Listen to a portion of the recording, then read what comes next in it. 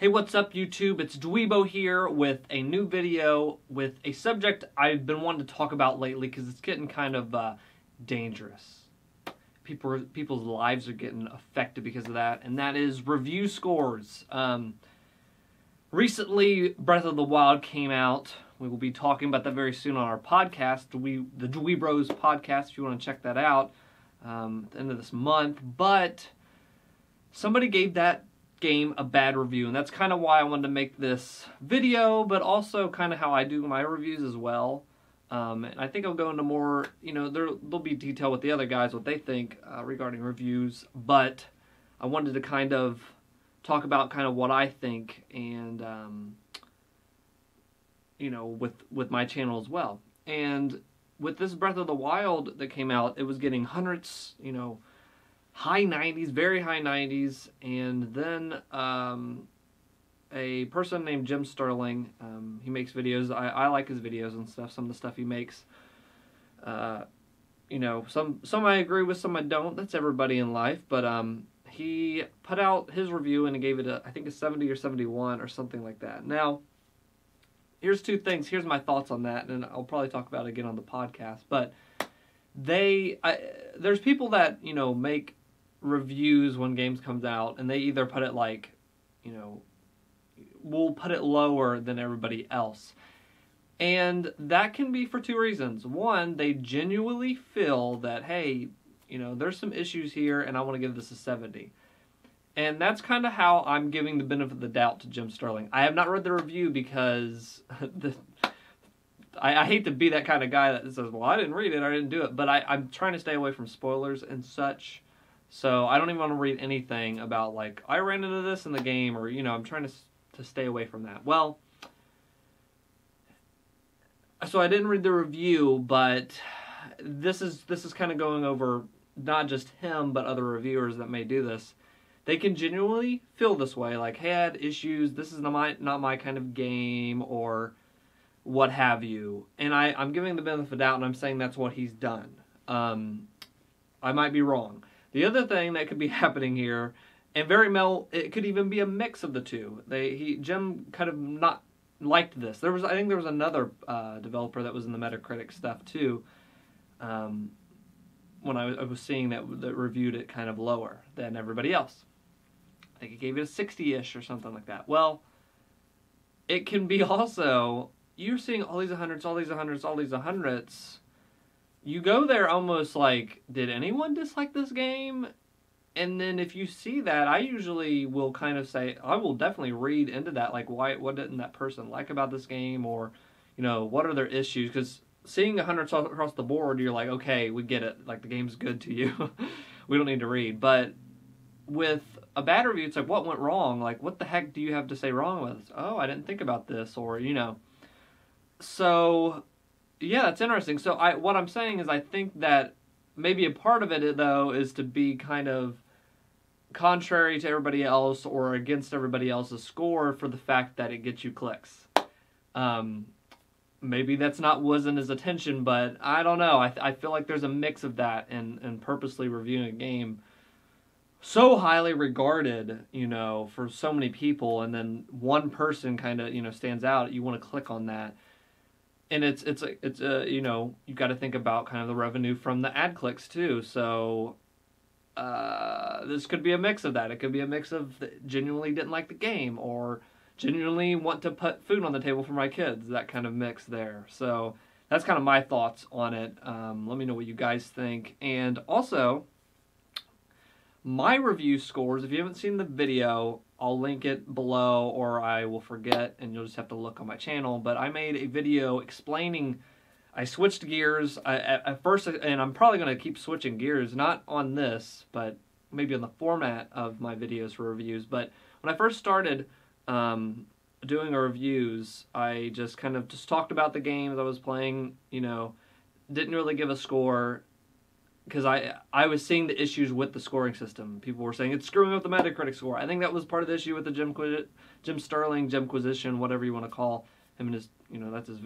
kind of video series. But they're messing up the Metacritic score. they're screwing up the Metacritic score, to which I don't care. Like, people are messing with the site. I didn't even give the freaking context. So people were it's calling denial of service attack when a lot of people are trying to, like, they send all these computers to freaking shut down a site. They're all trying to request the page at a time and shut down the whole website. And that's what happened to him after his Breath of the Wild score, which I think is so stupid. Such a waste of time. Such a hilariously waste of time that I do not care what people give a score. They could give Breath of the Wild a freaking 2. Spoiler alert, I like the game. They could give it a freaking 2, and it's like, oh, well, I would like to read why you thought that, you know.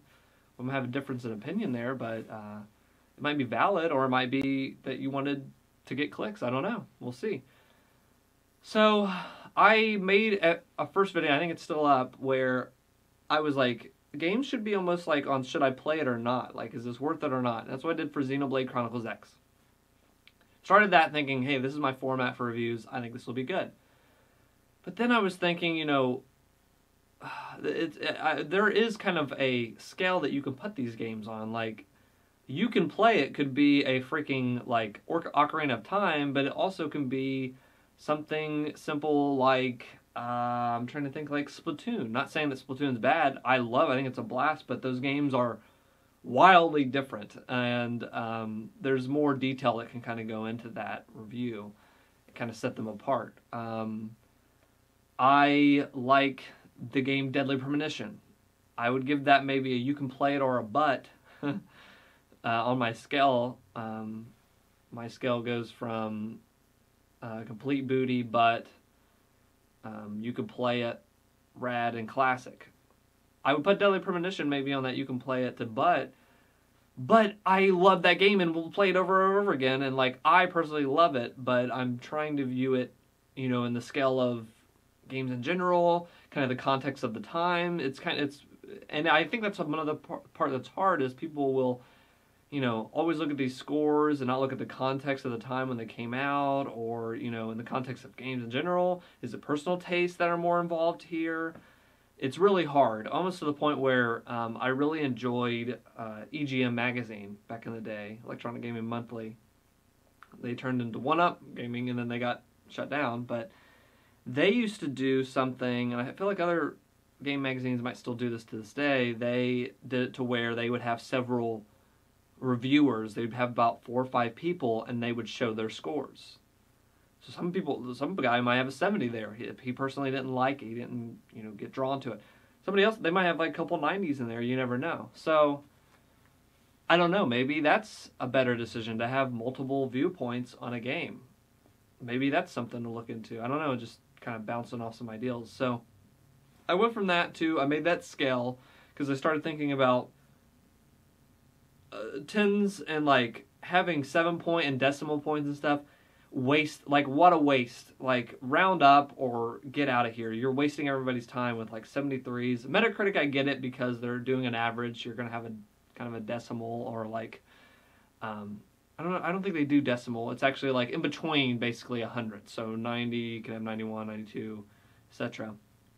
And I see that worth, but for me personally, you know, a scale of a 10, you have unused stuff. You won't maybe use 2s and 3s and 4s, and usually you just see 60s to 100s. That's all you usually see nowadays, people getting reviews.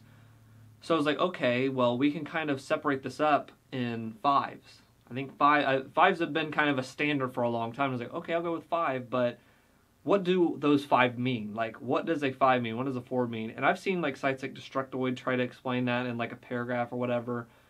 I chose to give it a more colorful, very easily kind of more, you almost know immediately what I'm talking about when I give a score, my score system to a game.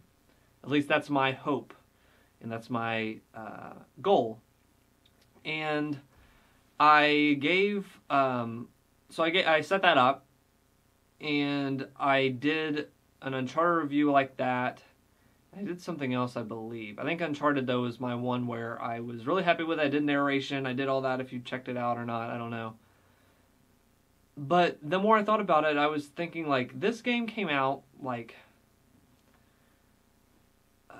at that point, I had beat it. I wanted to fully beat it before I reviewed it. And that was an issue I came with the Gravity Rush with my recent review, is where I hadn't beat it before I gave it the review score. I basically knew how I felt 3/4 of the way freaking through. It's not going to change that much, unless the ending was like this new paradigm of freaking life on Earth. But with the Uncharted review, I put so much time into it, and it's like, people can already go view an IGN video like this. People can already go view a GameSpot that got it. That, you know, they got freaking press titles or whatever it's called, like early release copies, review copies. Frick, I'm an idiot. Review copies beforehand, so their review already goes up maybe a couple days before. Like, so I don't even have the game in my possession, let alone played it. What's the worth in my review? What's the worth in kind of what I have to say? And I like to view, there's a couple YouTubers I'm subscribed to where I do value their opinion, and I want to see what they think versus what an IGN reviewer that might have been paid to review something. That GameSpot reviewer might have been paid to, you know, hey, they're advertising our site, you know, give a better review. So YouTube is kind of what I go to kind of see that. I do like to go to Metacritic and see like the personal like user scores with you know, reviewer scores. I do like to see that, and like people that do play a lot of games and hear their thoughts. But what can I do? Like, what do I give differently? And what, you know, I'm trying to still experiment, and I'm still trying to find my like kind of format that I want to do. And if you guys want to maybe give me some pointers, or what you guys have liked in my reviews or not liked, or maybe you haven't seen them at all, I don't know, or what you've liked in other people's reviews or whatever, because after the Uncharted review, I said, well, this is so, I'm putting this video together, I'm spending this time on it, I'm really happy with how it turned out, but, like, is this useful? I don't know, maybe it was, I don't know, but then I did the Gravity Rush 2 review, which I hadn't beat it yet. I got it kind of after release anyways, for my birthday, after the game had released, so I was kind of late start, and I thought, well, I kind of already know how I feel about this game, what if I just review it now in a different format, where, you know, you see, I had to show, like, I was wanting to show, like, the controller, like, there was gyro stuff involved, so I put me in the corner, but the gameplay, you know, front and center, it was the main display, and almost did like I was sitting down and having a conversation with you, almost like I would my friends, like, hey, this is what this does, this is how you play this, you know, this is how the gameplay is, and I kind of liked that a lot, but I don't know, you know, I'm still experimenting, I guess, with my reviews, and I guess they'll just keep being these weird formats till I find something I like. So it's hard to, you know, even having the score, you know, I give rads a lot. I give, you know, in that first video, I explained what you can play. I explained what I would put in each category to kind of give an idea of what those scores mean.